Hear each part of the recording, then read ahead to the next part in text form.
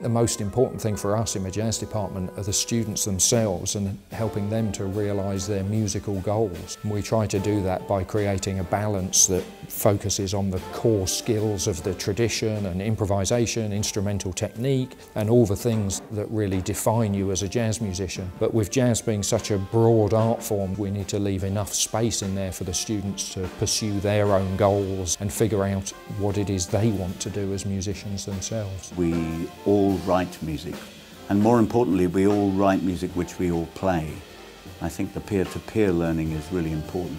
So they learn a lot from hearing their pieces played regularly, and they hear a lot of their music played by their peers. Because it's quite a small number of people within the department, it results in the community being really close-knit, not just with students but with staff, meaning that in every project you get put in, whether it's within your year or outside of your year, you're forging musical connections with absolutely superb musicians. The staff that work here, we're all out in the industry, and there's a great tradition with staff that are in the industry but then take on students and become colleagues. Everyone has a relationship with Nick, everyone has a relationship with Pete and Nikki, and it means that you can kind of get the course almost tailor-made to what you need to work on. We try and provide as many opportunities playing-wise, both within the curriculum and a lot of really interesting stuff is occurring in this building extracurricular as they explore the other kinds of music that's around. There's a lot of collaboration with the many amazing departments here and lots of projects bubbling up. There's the option of electives. If you're a jazz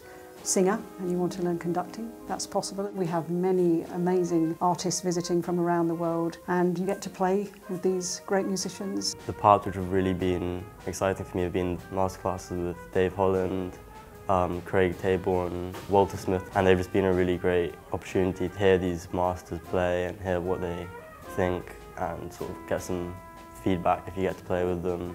I've been part of big band projects with Nicky Isles. I was able to play at Ronnie's with the Bill Lawrence Big Band as part of the Jazzwise Festival, and most recently the Julian Siegel Big Band. It's just the kind of experience that I would never have dreamed of having before coming here.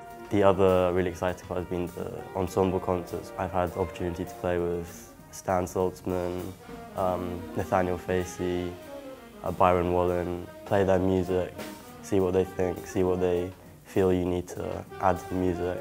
Graduates from the jazz department really can be found across the whole range of the music profession, from jazz solo artists leading their own projects to studio musicians to songwriters or pop artists, people orchestrating for large commercial events or pop acts. In terms of preparing me for life beyond college, having to work in different parts of the industry, whether that's academic, compositional, performance, you get practice at kind of juggling all these different parts of your career while in an environment where there are loads of people around to support you while you learn how to do that. The idea is that the curriculum is there for those people that need curriculum, but as soon as possible you find that they get their own momentum and it leads them to really interesting places, places that we can't even imagine. I think that's the key to its success, to encourage a crucible of activity and then wait to see what happens.